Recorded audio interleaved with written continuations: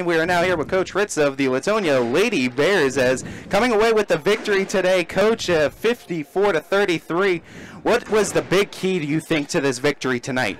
I felt the key to this win was our defense. First half, we held them to 11 points, and I thought that was the key. This way, we were able to run some offense, and even if we made some mistakes, we thought we can stay in the ball game, you know, if we can play defense, and we did. The kids did a nice job. Yeah, no doubt, and I think tonight, too, the player of our game, Ella Gregorino, 28 points. Obviously, we've seen, too, McKendra Cole being a leading scorer now. It's an offense that kind of just leads to whoever's making the bucket more and whoever has the most open looks. But to talk a little bit about what Ella's been able to do, not just as a scorer, but also as a passer, how important is she to the success of this team? Well, she's the motor. She's the engine, makes our offense. She just does it all. She can handle the ball. She passes well.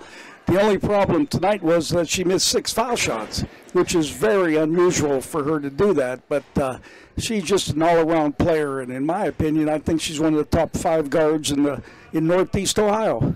Starting off 2-0 against some very good programs in both Sebring and Heartland Christian. I mean, it's a good start to the season. Looking at what you guys have been able to do well, what do you kind of point to the success so far early in the season to?